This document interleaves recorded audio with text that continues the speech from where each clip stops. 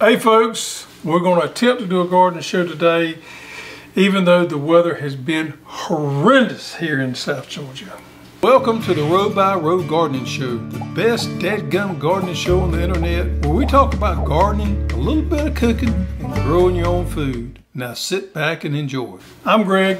I'm Sheila. Woo, folks, we have had some horrible, horrible weather in the garden. And you are so depressed. And I am so depressed. Give you a little he needs some therapy session. Oh man, I had the prettiest garden I believe I've ever had. Maybe you counted your chickens where they hatched. Maybe I counted my chickens before they hatched. Tomato crop, just unbelievable. I mean, just loaded up.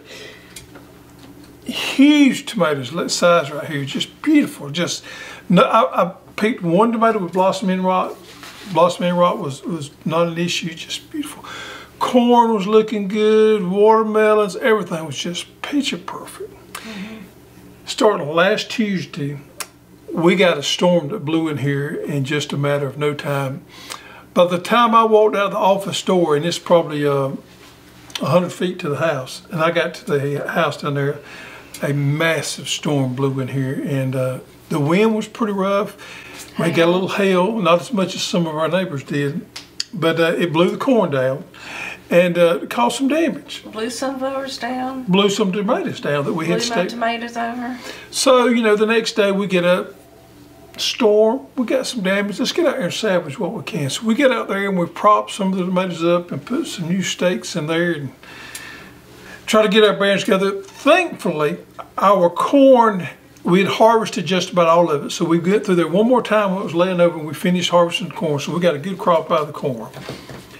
And then for the next 5 days, rain. Rain, rain, rain. So last week. Now we're going on 7 days. Well, we've had 1 day, I think, without any rain. So since last Tuesday, we've had, last week we had 10 inches rain. So far this week, we've had 2 inches of rain, and it's calling for 100% tomorrow, more rain. So the garden's pretty much had it. Watermelons was coming in. I made a good crop of watermelons, great crop of watermelons, and they just like, boom. Show you what I'm talking about, folks. Even some of the watermelons that I had harvested, and they were just starting to come in, they just rotting and just blowing up. You can see that soft spot right there. You can take your finger and push in there. Just full of water. So the water has just decimated everything. Now, I didn't grow any cantaloupes, but I can tell you the worst crop you could have with that much water would be cantaloupes. They're the first ones that blow up. Watermelons and tomatoes are probably second, third. Yeah, I went to pick a couple of watermelons up, and when I picked them up, the bottom just, it's like blew out. Blew out, yeah. Just all over the place. They looked okay, and you picked them up and just yellow gushing. Figs on the fig tree, same thing, they just blowing up. So I'm a little bit discouraged, to say the least. Had a buddy of mine that planted a, he's a nurseryman, so he's good at growing things. Planted an in-ground garden at his house for the first time this year, and he texted me this morning and said, it's pretty much eight bit to dust. So it's frustrating, especially for people like him that's just starting out gardening. Flowers are still holding up a little bit. Okra is still holding up a little bit, but it's struggling. Yeah, green beans get a little rust on them. Disease everywhere. You know, something else I noticed is the insect pressure. I don't know if we've not been able to spray, but you see this sunflower leaf here, how it's chewed on? So the insect pressure has actually jumped up and seems to be a lot worse to me in the last day or two. Is that due to how much rain we've had? Is it due to the fact we just couldn't treat? I don't know, but it's rough. Tomatoes, let me show you what we're talking about here. You see, that just looks like a pretty tomato, doesn't it? But you see here on the end right there, that's what's happening, just splitting. We've even got tomatoes in containers that are splitting. I mean, that's how bad it is when you get so much water that the plants in containers, which normally drain out really well, are busting. But these tomatoes just have so much moisture in them, they're just busting at the seams right there. And then have a bad spot. Matter of hours, they'll be gone. Anyway. What do you do about that? So that's what we're going to talk about today. What do you do about when you have this type of situation? Well, you know, so many times we talk about spraying with fungicides to combat disease.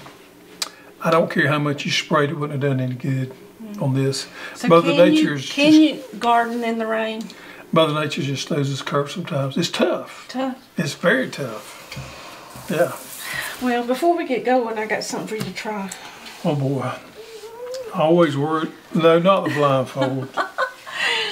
And we're going to see if you can pick out a tomato. Can you put it on? I don't know. But I'm always worried about these blindfolds. So I got 2 things for you to taste here. Now, we can't be throwing any hot peppers or anything like that in there. I really thought twice about it, but I said no. Why? What's the purpose of the blindfold? Because I don't want you to see what you're eating. It would make a difference if I saw what I was eating? Yeah. Okay. Because I got 2 tomato sandwiches here. 2 tomato sandwiches? I got to eat 2 tomato sandwiches? Yeah. All right. Okay. So first one here, there's your hands. Can you feel it? Okay. Yeah. Taste of that one. No. Well, let's start. Is these different type tomatoes that I make these tomato sandwiches from? Yeah. That's good. It's a little soft. I really can't taste the texture of the tomato in there. I got some of it then. That is good. Good tomato sandwich. Is it getting all over me? Yeah. Well, if it gets all over you, know it's good. Okay. Pretty good sandwich. Pretty good sandwich. How many sandwiches do you think you ate last week? I have eaten a tomato sandwich every day for the last 2 weeks. Can I kind of clean up a little bit here for you? No. No, just leave it alone. Yeah, just get it out of your mouth. Okay. This laughing is not helping me any.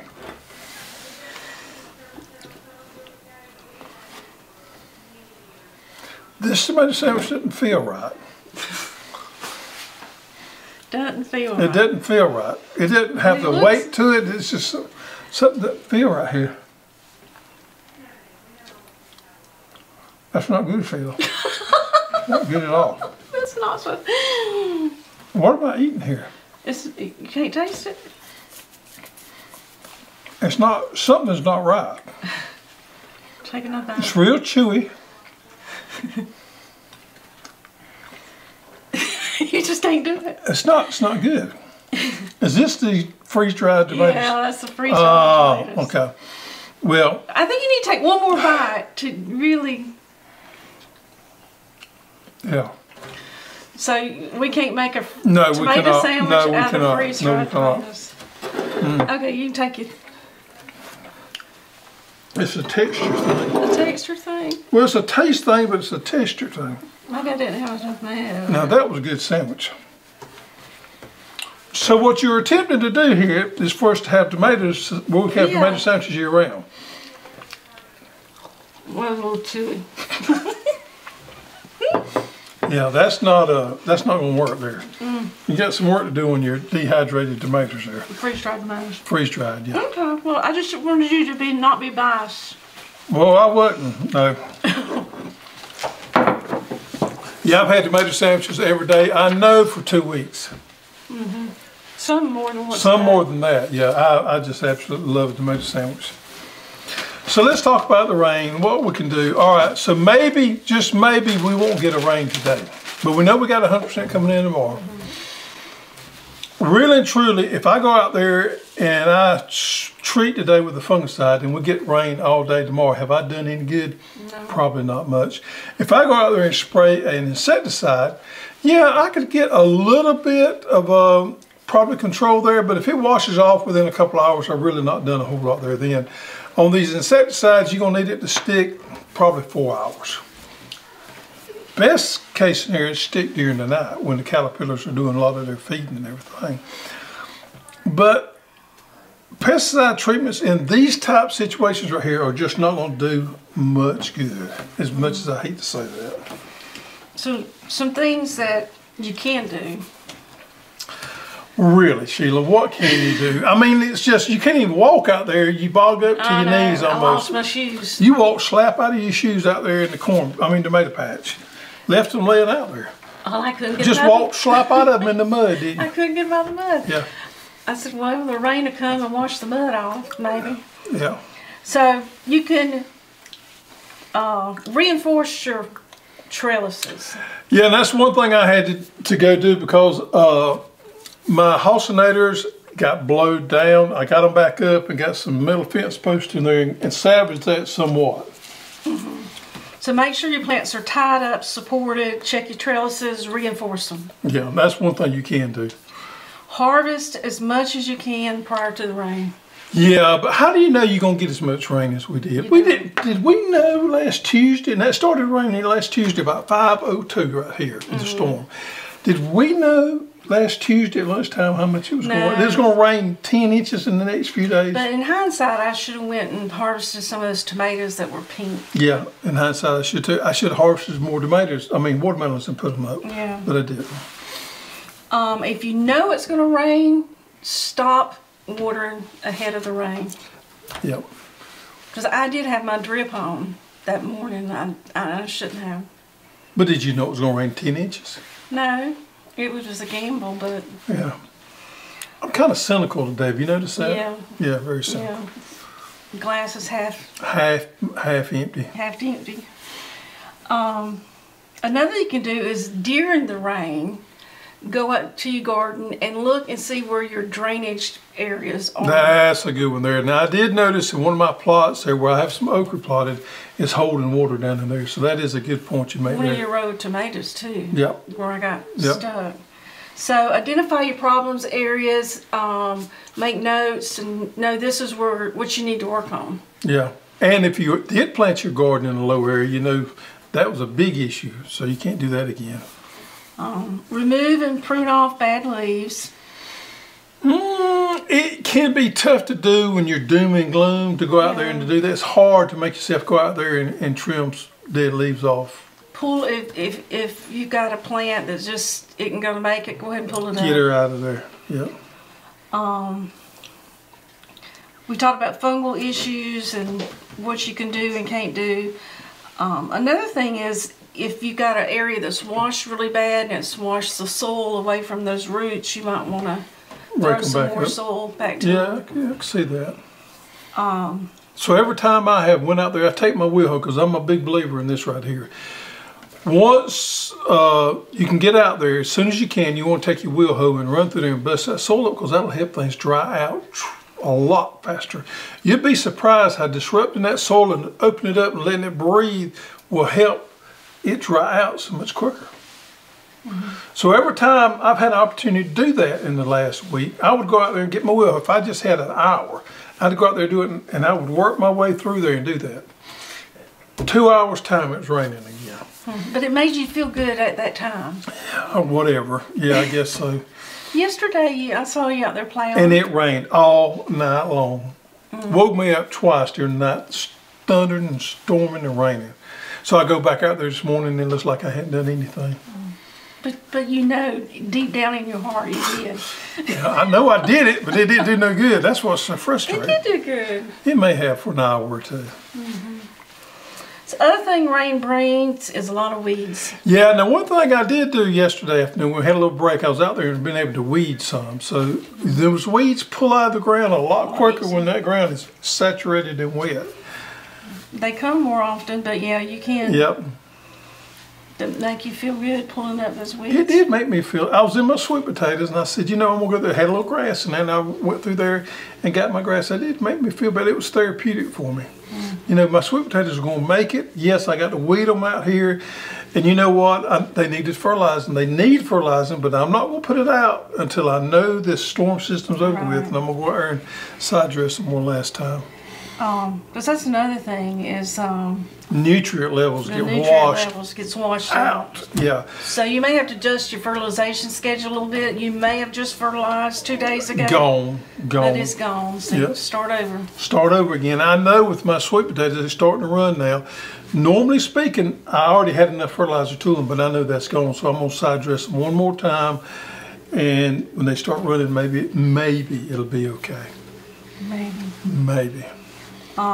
Also mulch, you know, during the dry weather you have the mulch to keep things moist, But sometimes when we get this much rain, the mulch can be a bad thing. Yeah, and mulch can wash away with this much rain too. We know if you use certain types of mulch, when you get this much rain, it'll just slap away. But if it's holding up, if you got, say, wheat straw or something that's holding up around those plants, it can cause some issues with too much moisture for too long of a time. And hail. We had some neighbors. Yeah, we had a little hail here. What would you say? We was watching it hit the pool, maybe size of a marble, a little bit more. Yeah. Well, just a few miles away from here, I was over there yesterday, I'm going to say 15 miles to the west of us. They had hail as big as golf balls or bigger.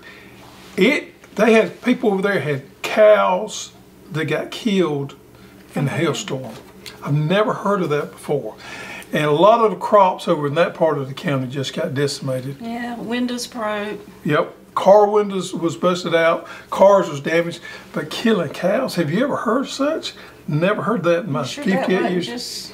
No, the guy said, he was first-hand information, said he had so-and-so cows got killed by the hail damage. And also there was a couple of dogs got killed that was tied to trees. Wow, wow. So you imagine something coming out of the sky that big around. Yeah, like a torpedo. Yeah, just boom. Unbelievable.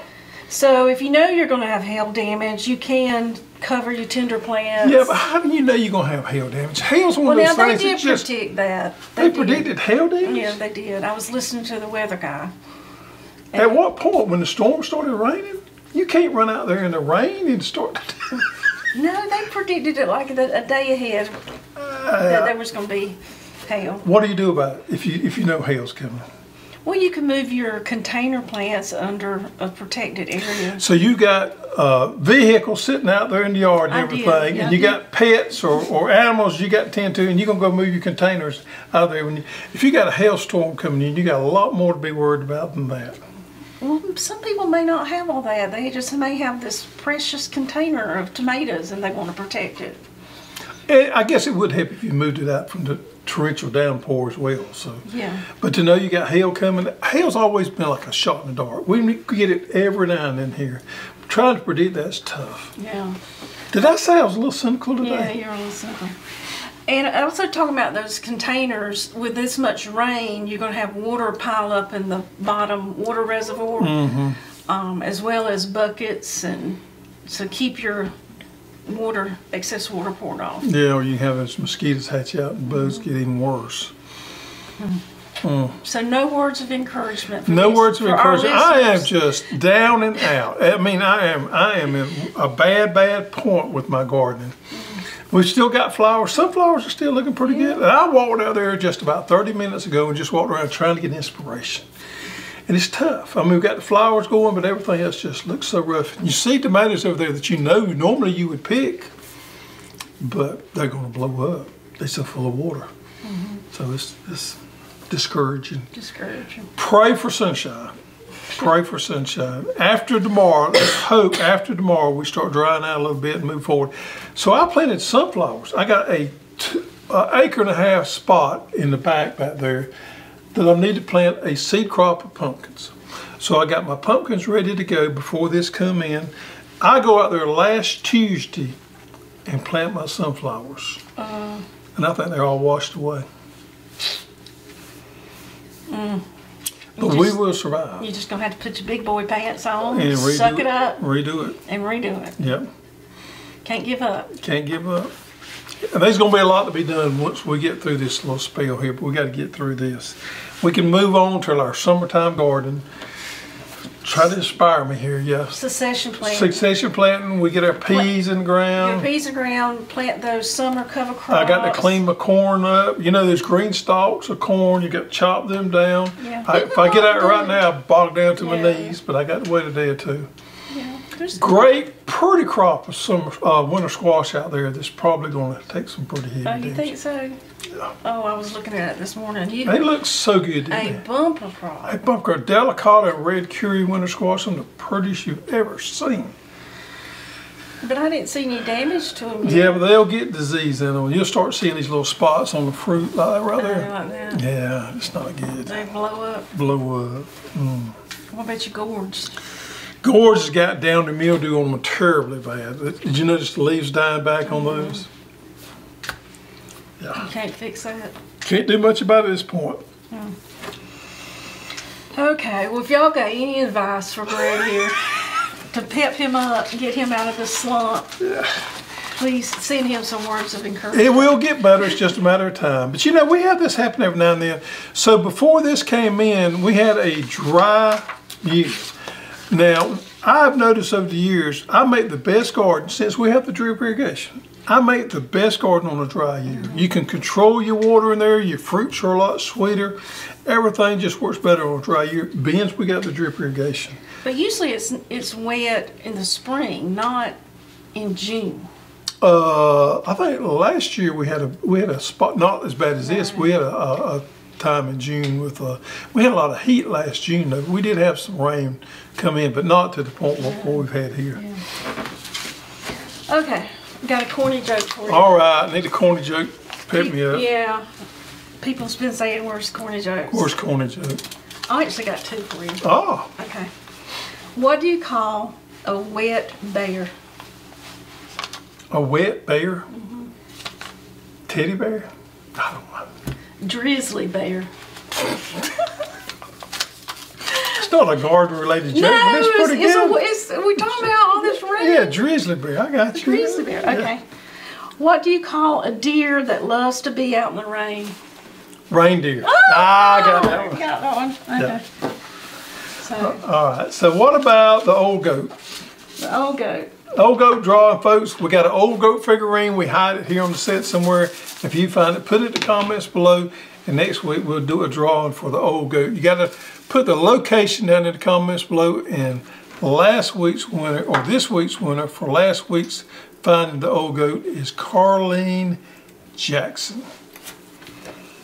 Carlene, send us your shipping information to hosstools@hosstools.com.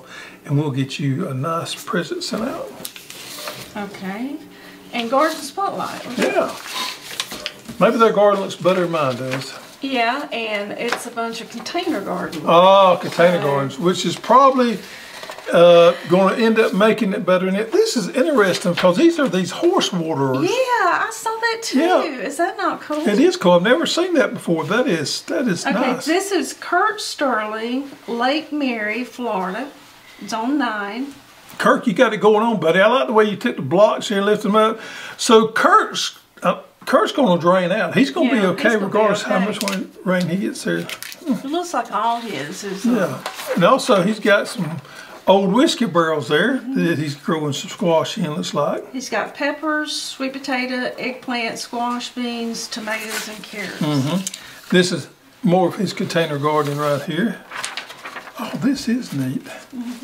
And I'm going to show you this picture. This is a better picture of his. I would have never thought of that. They sell these at Home Depot, not Home Depot, Tractor Supply as And he's feeders. just got them up on blocks? Yep, I said waterers. They're actually feeders, like hay feeders. And he converted them to growing beds. That is nice. Cool. Yep. Thank you, Kurt. Yep, he's got a couple. Let me show this last one right here. Is that sweet potatoes? I believe it is. He's going up on a trail. Yep. Look at there. Thank you for sending those. That's interesting. All right. Monterey.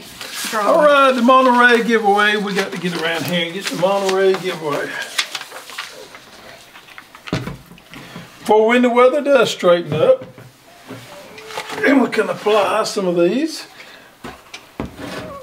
Monterey is sponsoring this giveaway right here at the end of the Row by Row show. And it's 4 products here. We got sticky traps. It works wonderful for sticky in those insects, finding out what kind of insect problems you have, and also catching them bothersome beetles and things like that. We got fish and guano, which is an all natural fertilizer. Complete disease control, which is going to be needed. And we got horticultural oil here. And this is an insecticide that you can spray anytime during the day or night. It's not one of those heavy oils that it's going to burn with. It's one of those really, we call these refined oils that you can spray in the heat. Works wonderful on those soft body insects. So last week our question was, what type of flowers do we have? And a lot of people knew it because they had watched a video where you had showed the flowers. But it was unique. It was very unique. But there were a lot that didn't know what it was. Right. It was about 50-50. So this week... Well, who's the winner? Oh, who's the winner? David Casey. David Casey. How about it, David? Appreciate it, buddy. And you were the winner of this right here. David, we got your information. We got your shipping information there, David. We'll get this shipped out there to you. So this week, the question they need to answer is, how much rain have you got? Yep. How much in the last 10 days, how much rain have you got? Now, we're sitting, as if we speak right here, at about 12 inches. How much have you had the last 10 days? Give us Answer that, and it'll put you in the drawing for the Monterey stuff. All right, folks, thank you for watching, and pray we all get some sunshine and we get back out there in the garden, and we can, if I don't, I'm going to go stir crazy. I can't get out there and do anything. We can't even go fishing. We can't go fishing. We can't Too much water. Too much water. But things will get better. Yeah. Thank you for watching, and when it dries up, get outside and get dirty. Thanks for watching.